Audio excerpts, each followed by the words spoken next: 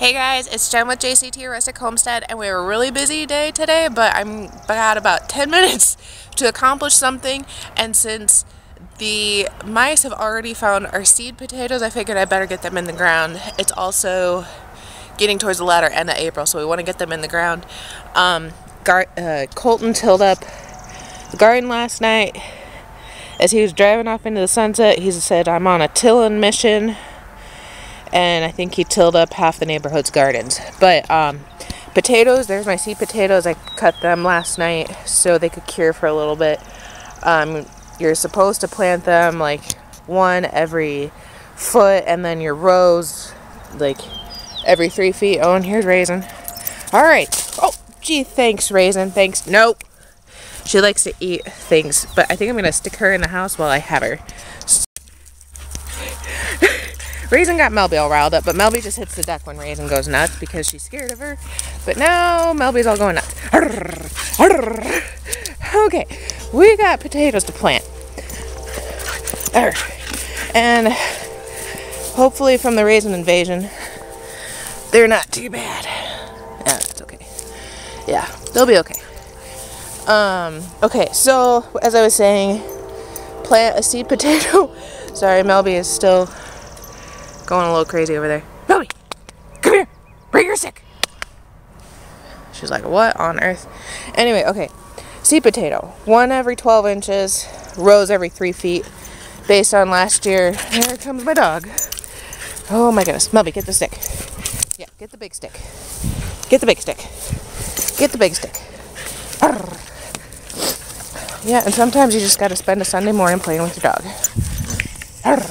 Arr. Yeah. Get that stick. Do something with that stick. Yeah, there you go.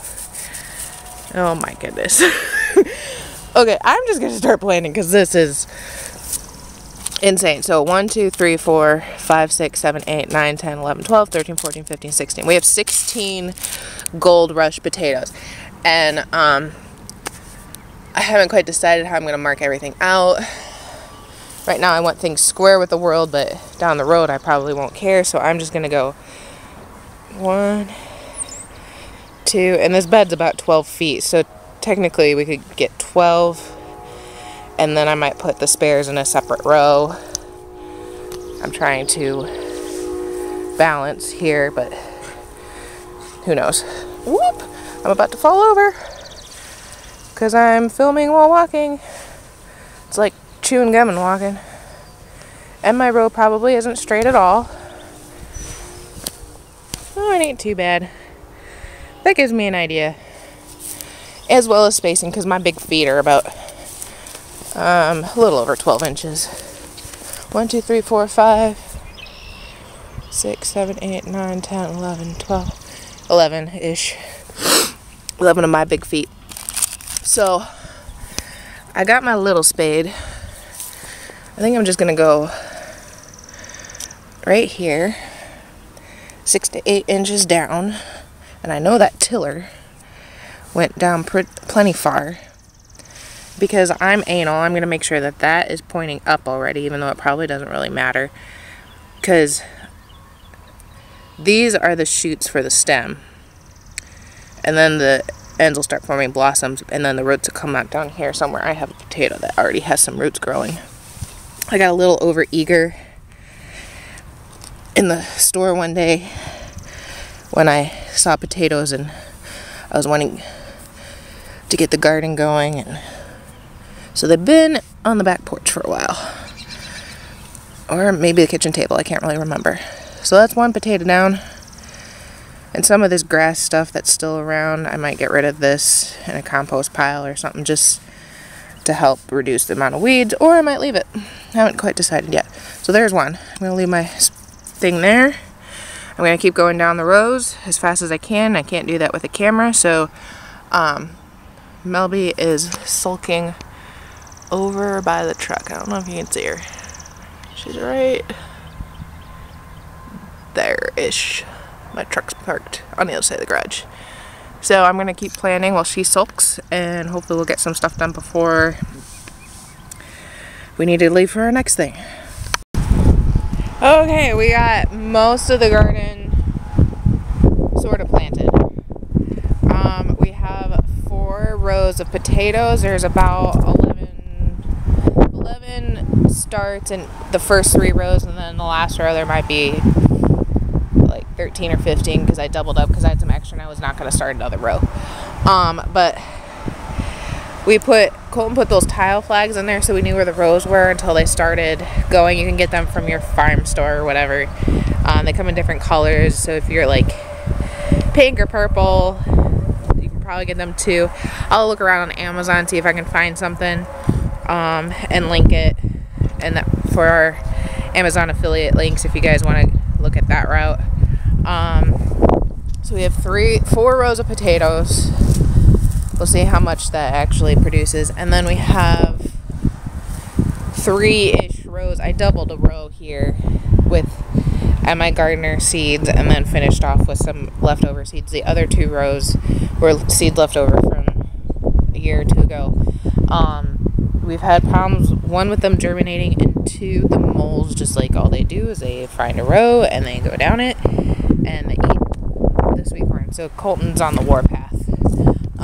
We planted their mounds. I've never done them this way, but Colton just started building a mound, and I said, okay. So I put 4 seeds in a mound. I probably won't have the heart to kill them once they start sprouting, if they start sprouting. And I am kind of worried about them being too dry, but our zucchini last year, it was a zucchini forest. It was huge. I had no idea zucchini grew that big. So we'll just see if they... See, there's another one there and another one about there. We'll just see what they do. I'll have to pull the seed packets. I thought I had enough beans, but I don't, because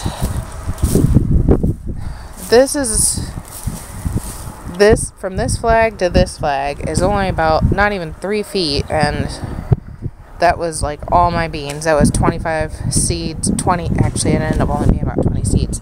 There were probably 25 to 30 seeds of the Black Valentine. This is the Blue Lake, so I'm gonna just go to the local store. I wish I could just, can't justify shipping in seeds from my gardener at this point.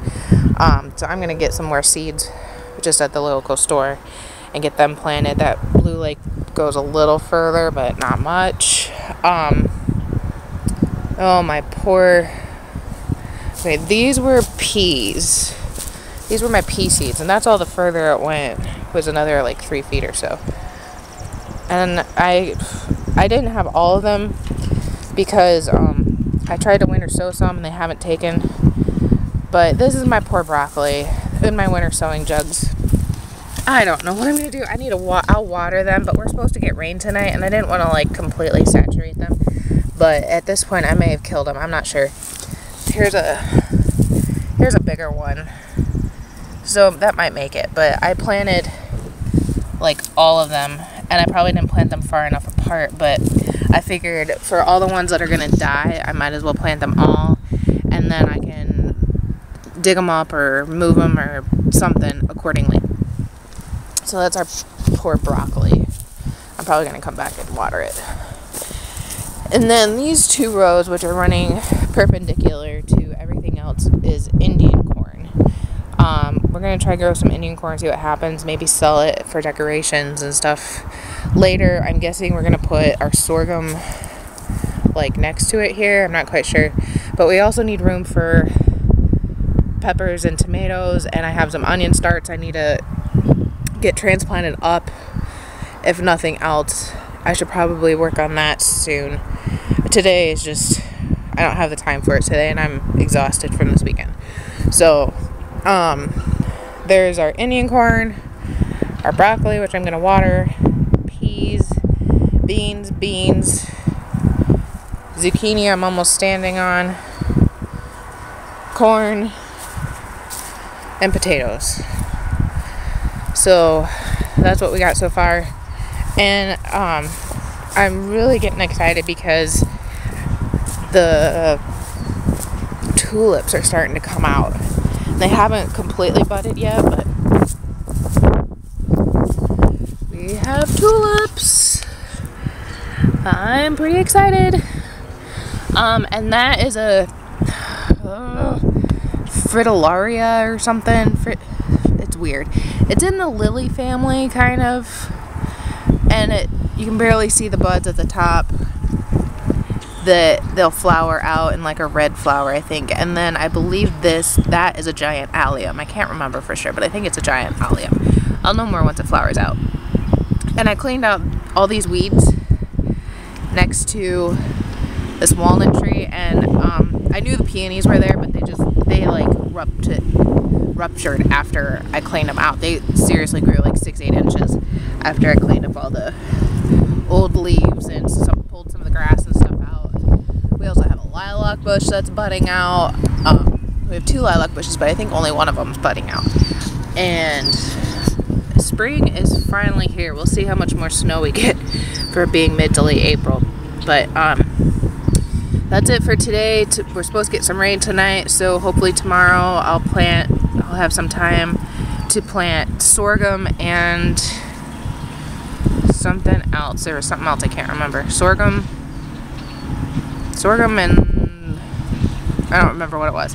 But anyway, sorghum is a smaller seed anyway. They're like super tiny, so I figured with it being so loose of soil, if it gets a good drench, then we'll plant them, and then they'll have good moisture to start out with instead of like